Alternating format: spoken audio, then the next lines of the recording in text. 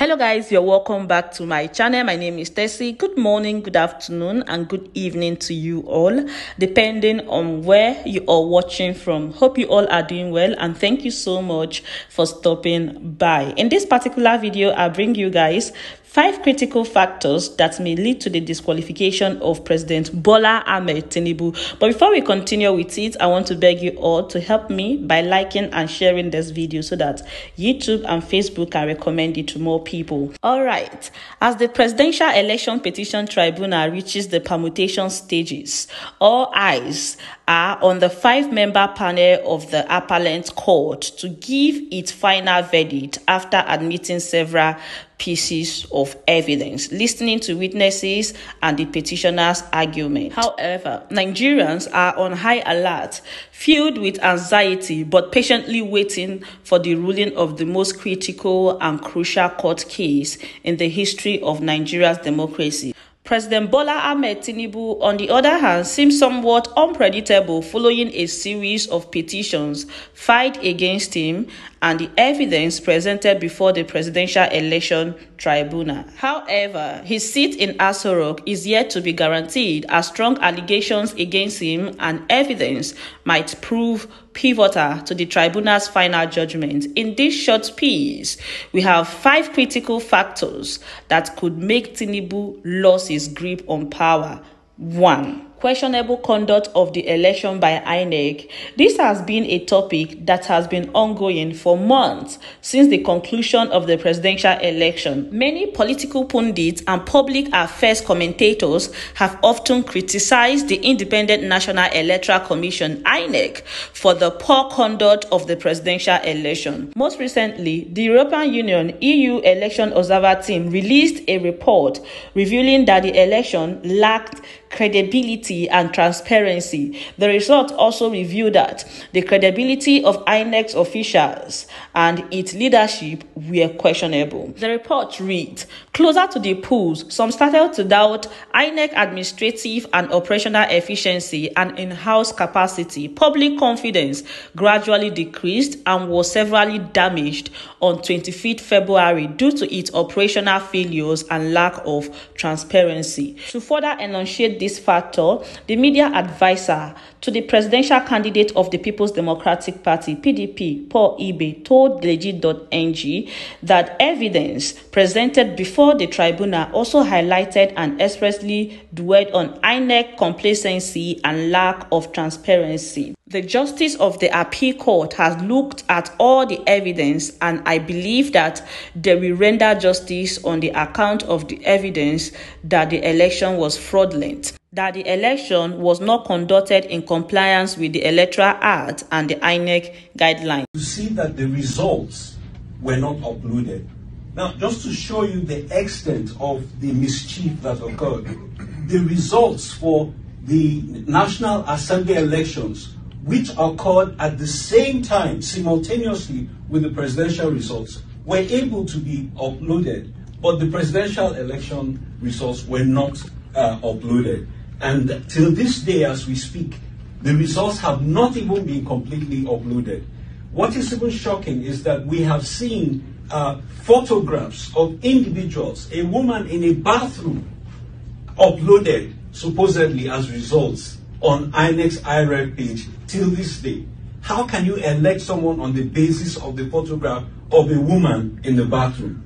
I want to quickly mention that a lot of the international observers who were there were as disenchanted as I was. There were 4 African presidents, former presidents, who were in Nigeria to observe the elections. There were over 144,000 observers deployed across the country, and they all were disenchanted by what they saw. I want to say that what happened in Nigeria was not election observation, but a crime watch. We watched a crime being perpetrated on a country of 200 million people with utter and complete impunity. I also want to say that President Jimmy Carter has been vindicated. He went and observed elections in Nigeria many years ago, and he was so upset at the impunity and the brazen theft of the election that he vowed never to go back to Nigeria again. And as that distinguished president is in hospice care, he stands vindicated because Nigeria has refused to learn his lesson. 2. Alleged drug trafficking. This has been a long-standing issue for President Bola Ahmed Tinubu as both Atiku Abubakar and Peter Obi fight this petition against him at the Presidential Election Petition Tribunal.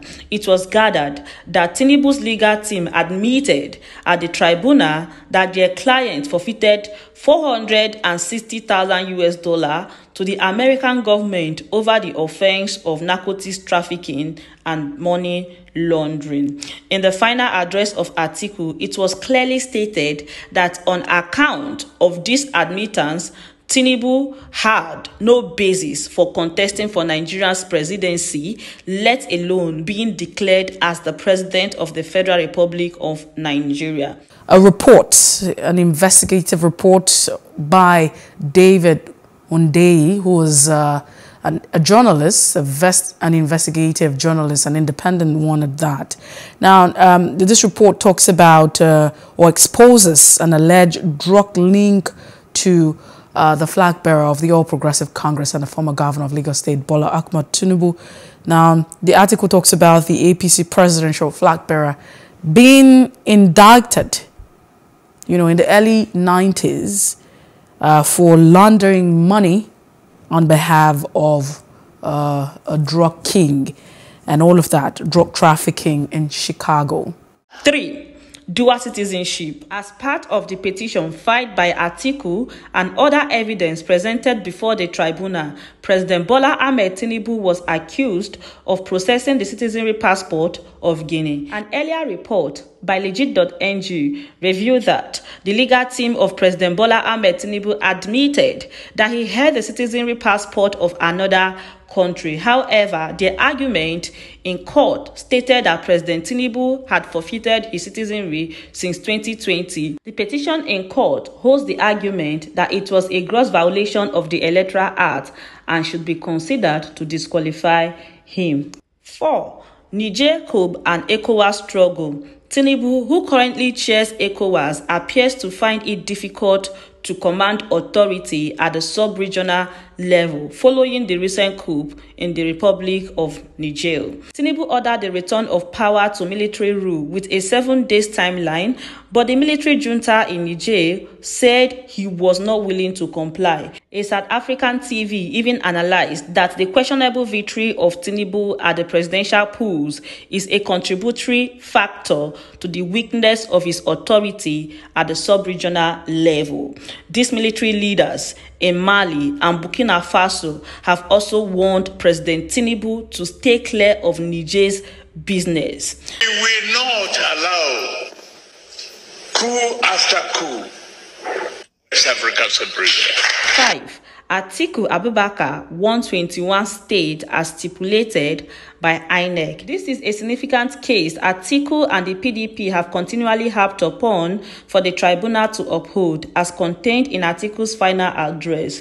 Through his lead counsel, Chris Uche San, said that INEC assertion that he won in 21 states was neither disputed, retracted, debunked, nor claimed to be an error through the proceedings of the tribunal so far. This factor has been predicted to prove pivotal to tribunal's judgment. All right, my people, and that is it for you all. I'm going to leave you all to share your thoughts with me on the comment section. Let me know what you think concerning these 5 factors that may disqualify President Bola Ahmed Tinubu. And with all of that being said, I'm going to say thank you so much for watching. Don't forget to like, share, and subscribe. And I'll see you all in my next video. Bye-bye. Bye.